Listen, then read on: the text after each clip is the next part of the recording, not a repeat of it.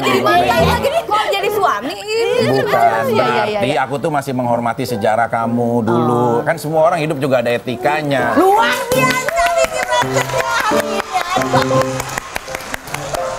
Ini salah satu bagian dari strategi kamu, bukan? Enggak, memang kenapa? Yang bener tuh bener kata Mbak Penny ya. Jangan izin sama mantan suami sama orang tuanya. Betul. Sampaikan salam hormat kamu buat orang tua kamu, khususnya buat mama kamu dari aku. Ngomong-ngomong di layar, bapaknya lagi nonton. Bilang buat mama kamu, terima kasih ya. Mama yang ada di Bandung. Maaf, aku panggil mama aja. Semoga bisa menjadi aliran sutet menantu yang akan bisa mengantarkan aku kepada titik keseriusan. Mama, terima kasih ya, Ma. Mama sudah melahirkan anak secantik Janet.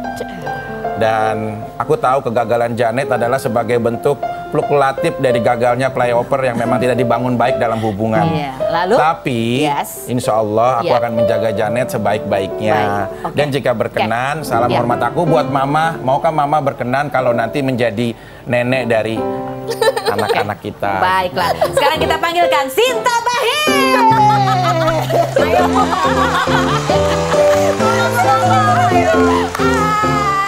Apa kabar? Sini Vicky, aku kenalin sama ada satu lagi nih, Sere. Bener aku ya. Berantem lagi nih. Suka kagetin ya, gue bilang jangan ada kaget-kagetan ya di sini ya. Silakan duduk Vicky di sana. Jangan ada kaget-kagetan ya. Vicky di sana, sini Janet sini. Sini sayang. Soalnya Sinta Bahir bilang sama gue, aku lagi masakin teri nih. Ya, sumpah gue mah bener. Ya, aku nggak tahu deh makanya tiba-tiba dia ada di sini. Ya. Ini kenapa duduknya jadi begini ya?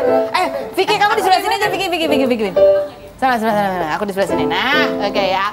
Oke, Sere Kalina. Kita sebelum kita berumpi sama Sere, kita lihat dulu profilnya dan apa yang paling banyak dicari orang tentang Sere. Berikut ini. Aku di sini nih. Sere Kalina Florencia Sitorus atau Sere Kalina, presenter 26 tahun ini mengawali karir sebagai finalis Gadis Sampul tahun 2008.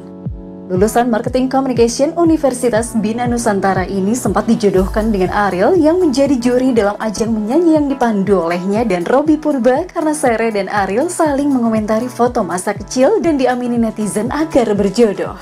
7 besar Miss Indonesia 2015 perwakilan Sumatera Utara ini gemar bermain game elektronik sport atau e-sport seperti Mobile Legends, PUBG, Call of Duty, bahkan menjadi co-founder Garuda Wisnu e-sport Academy sejak tahun 2019. Benarkah perjodohan Sere dengan Ariel Noah hanyalah gimmick semata? Dan apa yang membuat Sere yakin untuk terjun ke dunia e-sport?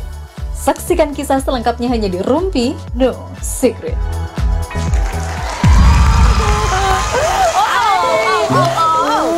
Sere kan kemarin ya, orang banyak netizen yang jodoh-jodohin kamu sama Ariel. Sekarang kamu ketemu sama kembarannya, Vicky Prasetyo. Nah,